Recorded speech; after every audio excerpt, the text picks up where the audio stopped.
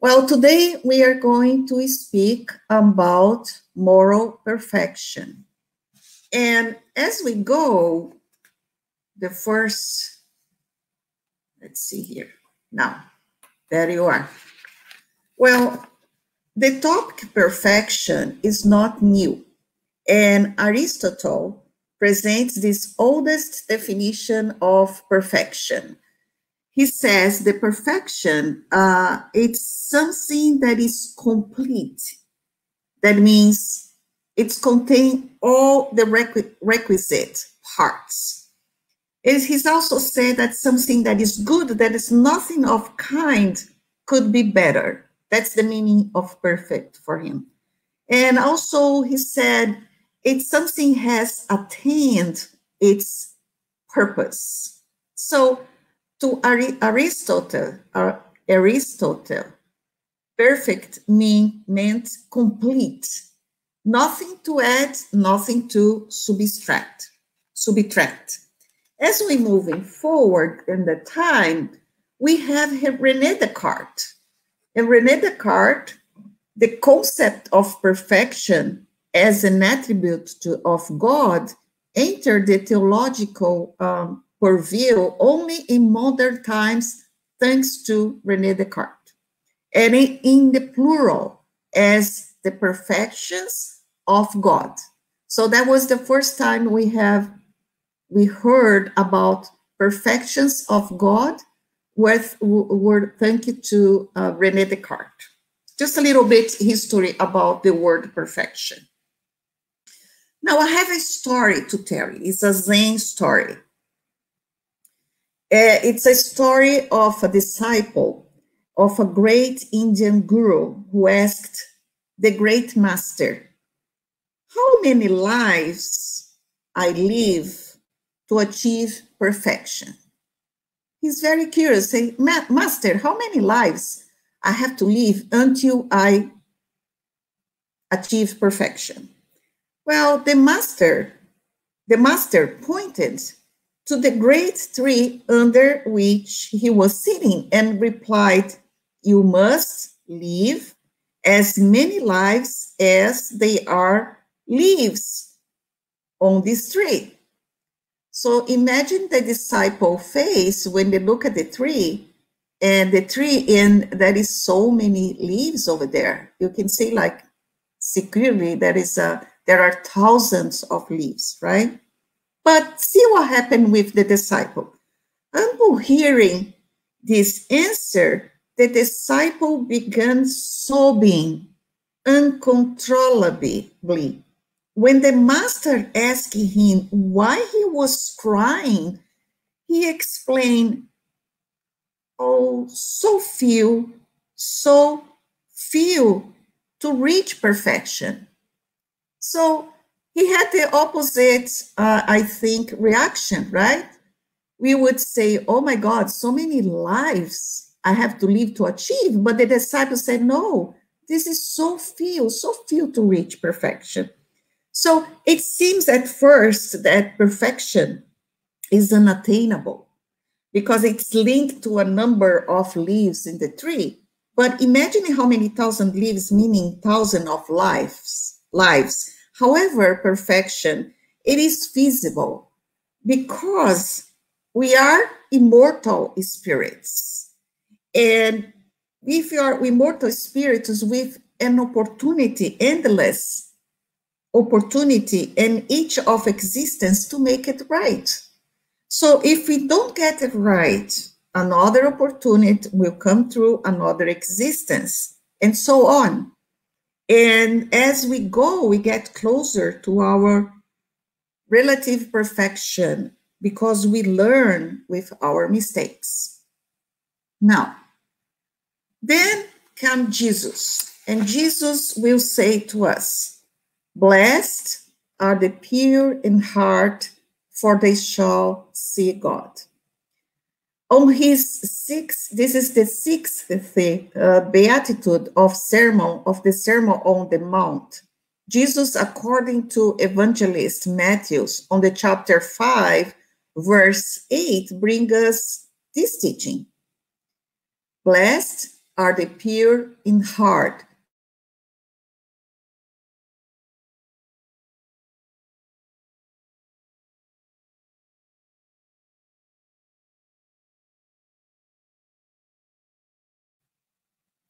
So according to the Spirit's interpretation of this message, which is in the book, The Gospel According to Spiritism, purity of heart is inseparable from simplicity and humility. Let's reflect about the word heart in this message. So the pure heart comes with simplicity and humility. That's the message of Christ. But we're going to talk about now the word heart and what is the meaning today and what was the meaning by then in the Bible. Well, definition of heart in today's world, the term heart is used mainly to describe the emotional aspect of the individual. The emotional or moral nature as distinguished from the intellectual nature. For example, if you say the sentence, he was all head and no heart. So a person who was behaving, he was all head and no heart, that means he acted without emotions. So we link the heart with the emotions. But there is a lot of meanings heart, the word heart can give us. For instance, you can say a leader with heart. What is a leader with heart? That means compassion. You can say, for instance, he won her heart. He won her heart, that means love, affection in this case. Another example is she never lost heart. What does it mean? She never lost courage, enthusiasm. So heart is always related to some kind of emotion that we carry on. Now, we can keep going on here, but the point is to show that the use of the word heart to describe a myriad of emotions. Now, what we can see next is the meaning in the Bible. In the Bible, the term heart describes every aspect of the inner person. It describes the whole self, the essence of personality. There is no more comprehensive word used in the Bible to describe every aspect of the function of the individual's mind, consciousness, or self. So that's very strong. We need to know that because heart has very meaningful meaning. And heart is the very, very center and source of all that we are and all that we do. Therefore, the state of the individual's heart is central to one's relationship to God. That's how heart is interpreted. So when you say, blessed are the pure in heart, for they shall see God, you see the relation of these emotions, what that means, everything that we are individuals' mind, consciousness, and self in relation to God. That's the word heart in the Bible. Now, we know quite well that we human beings, we can present in our hearts different emotions. Some of these emotions are bad, some of the emotions are good. For instance, we can have from ill thoughts and greed, slander and arrogance, but we can have also emotions of love, compassion, and fraternity. So when Jesus talks about pureness of heart, he's invited us to work on our inner transformation so that we can reach moral perfection. Now, so now we know we possess the good and the bad things. So continue here. Let's continue in the message and the message brought by Jesus. He says, again, on his sixth beatitude of the Sermon of the Mount of Jesus, according to Evangelist Matthew on chapter 10, verses 13 to 16, brings up, let the little children come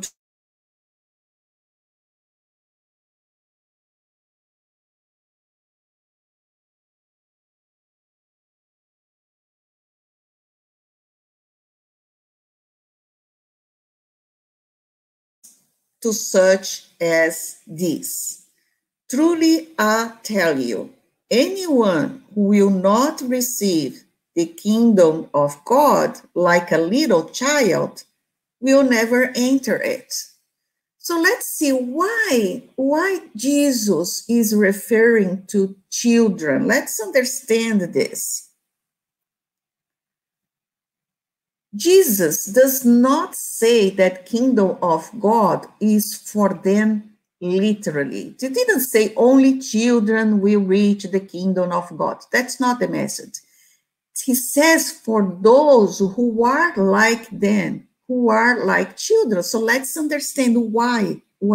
So when he says, let the children come to me, this comparison, if you read at first, doesn't seem right, because we know that spirit of a child may be quite old, and upon being reborn to corporeal life, it brings with it the imperfections that had not gotten rid of in its previous existence. So we know that a child is a spirit, it's a mortal spirit with many, many experiences back then. So only a spirit who has reached perfection could give us a model of spirit.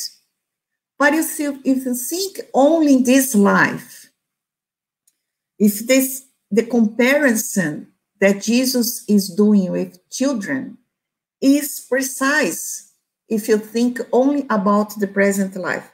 Why?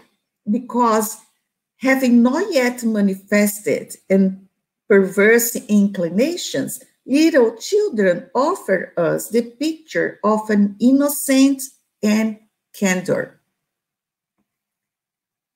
Continue there. In the Gospel according to Spiritism, we have these questions on, is the chapter 8, item 2. There is a question there. Since the spirit of a child has already lived before, why does not show from birth what it really is? So the spirits wants to clarify to us why the child, being an old soul, does not show any of the imperfections right away, right? And there is a very, very good explanation there that you can read the whole text, which is very important. But what we bring here for you, that's what that is related to our study today. Children have need of sensitive care, which only a mother's tenderness can give them. And this tenderness increases with their frailty and innocence.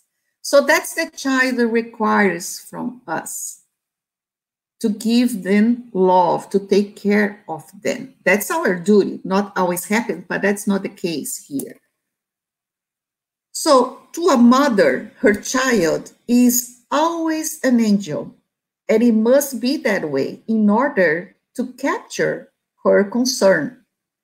She would not have the same care toward her child if, instead of innocent charm, she found behind her child's infantile feature a virile character and adult thoughts. And she would care even less if she knew about the child's past, because that's what happened, right? Family is a way we practice love. For those, we have family, we have kids, we have relationships, and those relationships means we have to practice love. It doesn't matter if those who are family now were responsible for suffering in the past, or we were the responsible one, right? So everything is wise in God's work. So that's we need to understand that. And that's why Jesus compares us with children, because of the innocence and the pureness of heart. Now, I have some questions here. You may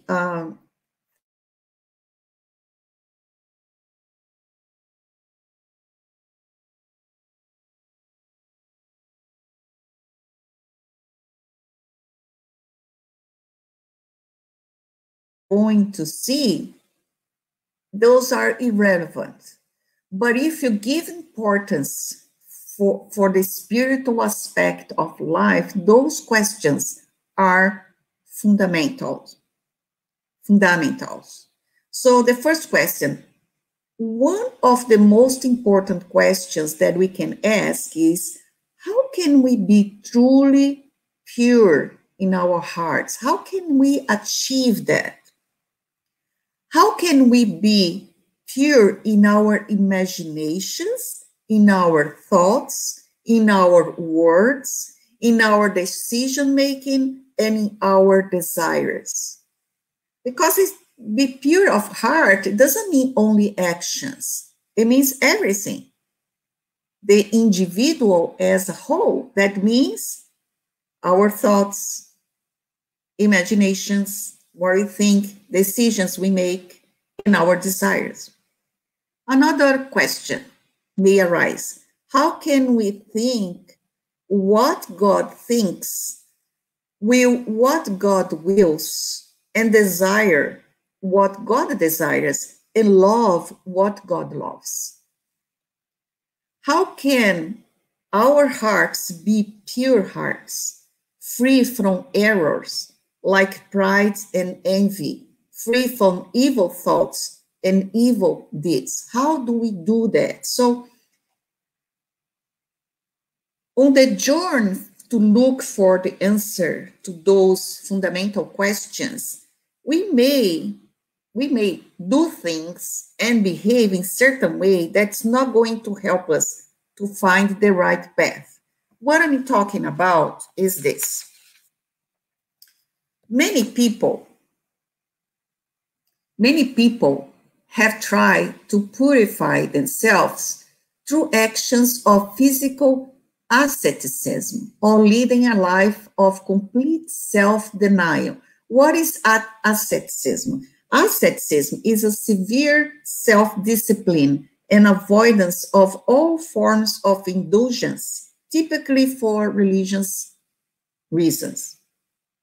Now, or some people would do, or we are going to do, maybe in past existence or even this one, by methods such as going away from the world and living in solitude, or living in permanent silence, or beating their bodies with whips and clubs, or try to cleanse themselves through celibacy, fasting, and prayers.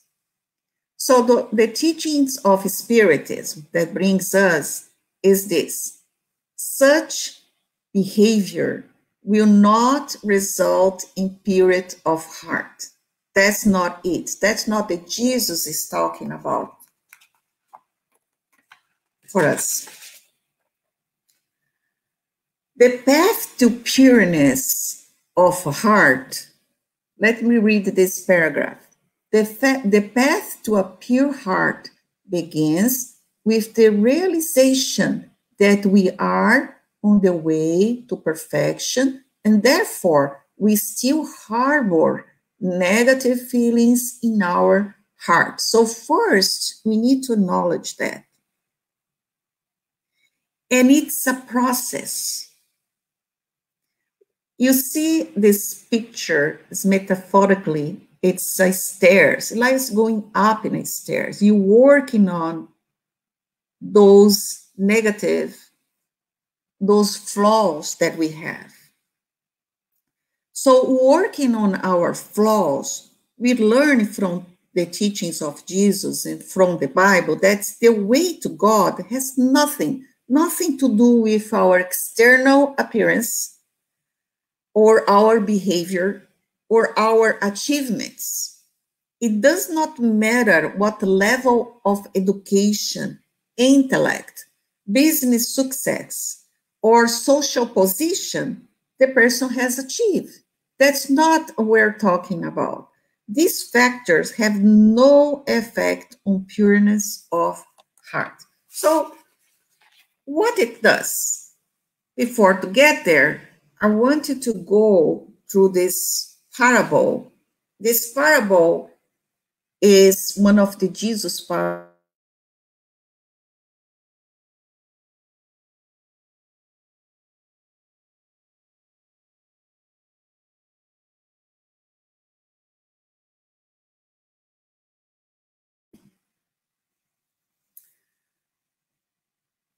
We get the parable almost, let's just say the second part. We're not going to talk the part that the king sends his servants to find people to come to the wedding, have all these difficulties to find people to come. We get to the part, then there are people already there on the table to participate the feast, the banquet for this wedding, okay? So, let's read the parable. The servants, after having invited and gathered together all those, both good and bad, whom they met in the streets, to sit at the tables and fill up the wedding hall, saw the king enter and ask a man. There was a man on the table. And the king asked him, "My friend, why have you come in without a wedding garment?" The man remained silent. Then the king told his servants, "Bind his hands and feet and cast him into outer darkness, where there shall be weeping and garnishing of teeth. For many are called, but few are chosen." You can see this parable in the book Gospel According to Spiritism, chapter 18, item 2. Very well. So we learn from this parable that it's not enough simply to be invited. It's not enough simply to take the name of Christian, nor to sit at the table to take part in a heavenly banquet, because it's a metaphor, the banquet. Before anything else, as an express condition, it is necessary to be dressed in a wedding garment. What is this? This means to have a pure heart and to practice the law according to its spirit. So this parable say to us that the pure of heart, represented by the one wearing a wedding garment, is the pureness of heart. When we dispose all the flaws that we have in our heart, so we're ready to sit at this heavenly banquet. That's one beautiful passage that we have. Now, in the Spirit's book, if you go to the question 919, Allan Kardec asked for the spirits, what is the most effective means for improving ourselves in this life and for resisting the draw of evil? Well, Kardec was looking for perfection as well. And he asked a very, very serious question. And look at the answer. A sage of antiquity has told you, know thyself.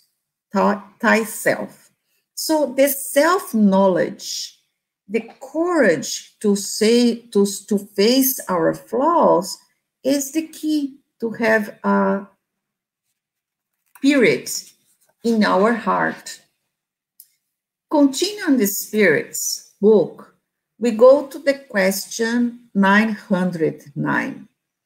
Allan Kardec asked the following question: could humans always overcome their evil tendencies through their own efforts? Well, in other words, what Kardec is trying to do, it's up to us to eliminate the bad tendencies we have. It's up to us. Kardec wants to know. And the benevolent spirit says, as a rule, we are very quick to excuse transgressions. I'm sorry, what is the answer? Yes, and sometimes with very... Look at the answer. Yes, and sometimes with very little effort. What they lack, it means us, is willpower. How few of you make such an effort, however. Only few of us make this effort because it requires an effort, right? So what happened to us is, as a rule, we are very quick to excuse transgressions. I think we all can see in this example, making all sorts of rationalization in order to justify our thoughts and actions. We know that we're doing wrong, but we deny to ourselves. That's the bottom line. So until we recognize the complete inadequacy of dealing with our imperfections through the use of halfway measures, we cannot hope to overcome them. We need to face straight. And if you are serious about personal change, if you are really, really committed, we must not hang on to any known imperfections we have. Once we, identify some flaws that we have, if you are envy, if I'm anger all the time, we need to find the root of this and try to fix it. So keeping our hearts pure will require a total commitment at every moment. It's not just when I go to the Spirit Center and I listen to a lecture. It's not only that, or when I pray, it's every moment as we go through our day. So we must commit ourselves every day to at least make the attempt not to make mistakes at all, right? But at least we are making the attempt. All right. So I'm going to bring this figure, very well known in the United States culture, Benjamin Franklin. He has a autobiography. In this autobiography, Franklin, he listed his 13 virtues. So Benjamin Franklin wanted to achieve moral perfection. So the purpose of Franklin's list of virtues was to separate the right from wrong by delineating boundaries around everyday activities. It's very interesting to read all of them, so that people could avoid unhealthy trains of thoughts. So he listed a lot of daily activities as he do this so you can avoid, go to the wrong way of thoughts. So from his own experience, Franklin passed on an important lesson when he said that's important to our study today. He said the following: contrary habits must be broken, and good ones acquired and established before we can have any dependency on a steady, uniform rectitude of conduct. So morality was a way of behaving that resulted in a balanced life composed of the best of all possible human experiences. That's the message brought by Benjamin Franklin, and I think it was very related to our study today. Now, do you know the 3 R's of Spiritism? I think you know. I believe you know. So let's go over then each one of them. The first one is repentance. To achieve a pure heart, first and foremost, we have to regret. So repentance is related to a heart purity because it is an inward, sincere state of the heart or mind that sees the exceeding wrongness of an error committed.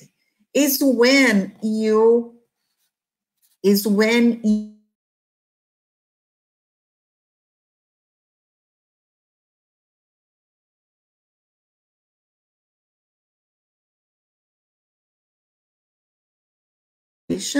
and after the reparation comes the renewal.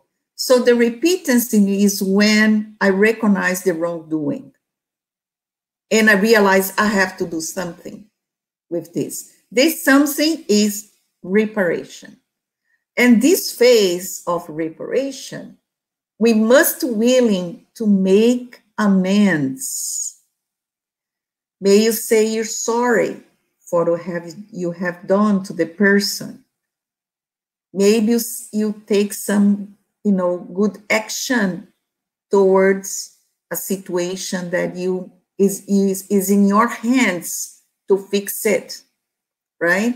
So we must be willing to make amends and to repair the errors we have committed. It requires courage to face the consequences of our actions and to admit them publicly whenever necessary.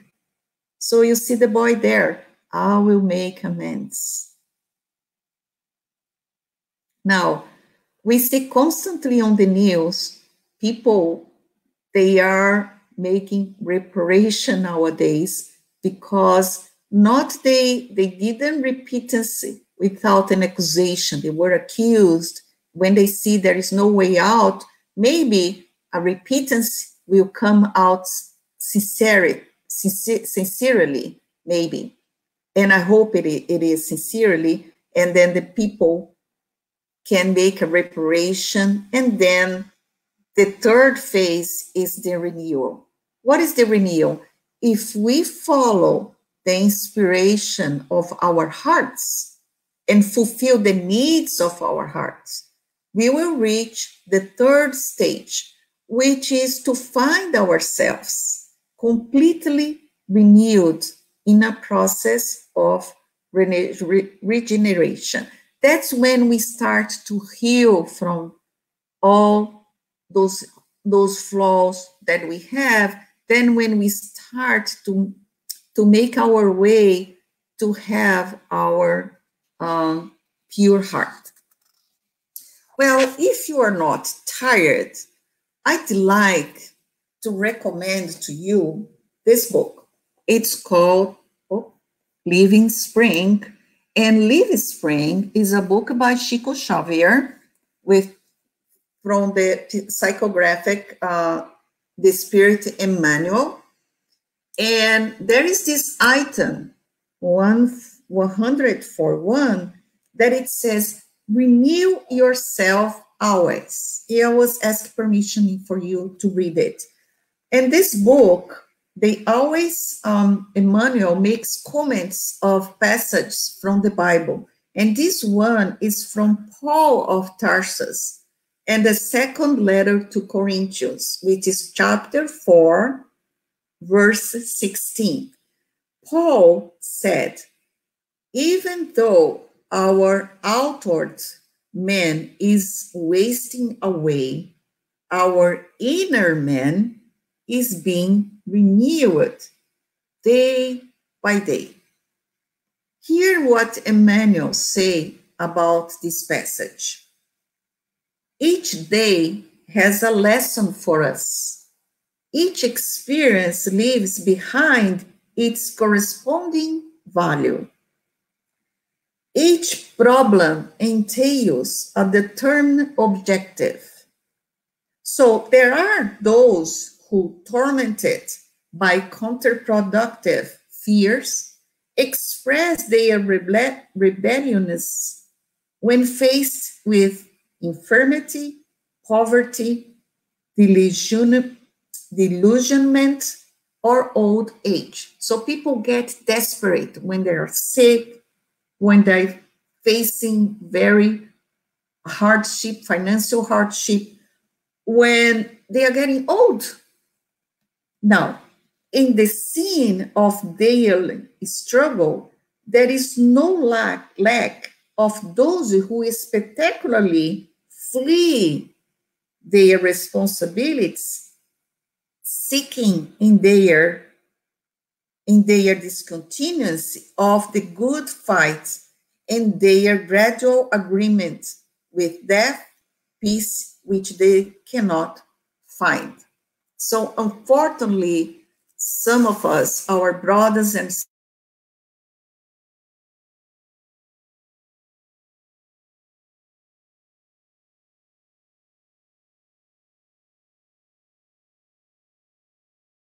continues. And Emmanuel continues. Remember that civilizations have come and gone for thousands of years, and that human beings, no matter how happy and powerful they might be, have had to lose their vehicle of flesh to settle their moral accounts with eternity. What's Emmanuel saying here? It doesn't matter how happy or powerful we are, we have at the moment, we're gonna face a disincarnation. We're going to pass away. And when we pass away, as we know as spiritists, the life continues, we'll be facing our conscience. That's why we'll be facing our consciousness. Now, Emmanuel continues, even when the trial seems invincible, or when pain shows itself insuperable, do not withdraw yourself from the position of a fighter in which divine providence has placed you. Remember that tomorrow, the day will return to your arena of work.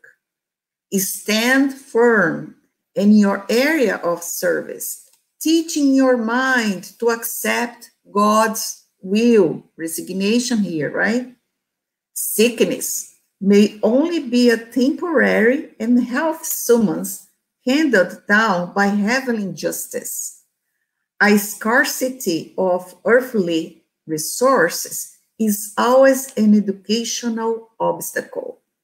A disappointment received with fervent courage is a work of Lord's choosing on our behalf. The aging of the physical body is the solidification of wisdom for eternal happiness. Be optimist and diligent in the good amidst confidence and joy. For while the envelope of flesh gradually wastes away, the imperishable soul renews itself moment by moment for life everlasting. This is a very, very beautiful message by Emmanuel in this book. And I want to end our talk today with this letter from Paul to Galatians, chapter 2, verse 20. It is no longer I that live, but it is Christ that is living in union with me. So this letter of Paul leads us to a wide and necessary reflection on the marks of Christ in the ethical, moral, and spiritual sense in our lives. Thank you so much, and may Jesus bless us all. Thank you.